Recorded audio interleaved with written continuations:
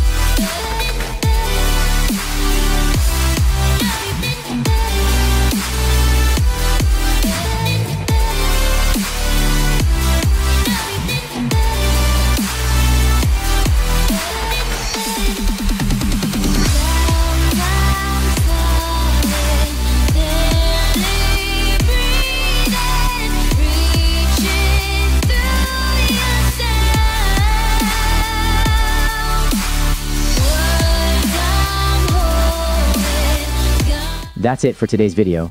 I hope you enjoyed watching it and found the content helpful. If you did, please don't forget to give it a thumbs up and subscribe to the channel if you haven't already. Your support means a lot, and it helps me continue creating more amazing content for you. Feel free to share this video with your friends who might find it useful as well. Once again, thank you so much for tuning in, and I'll catch you in another video soon. Until then, take care and stay awesome.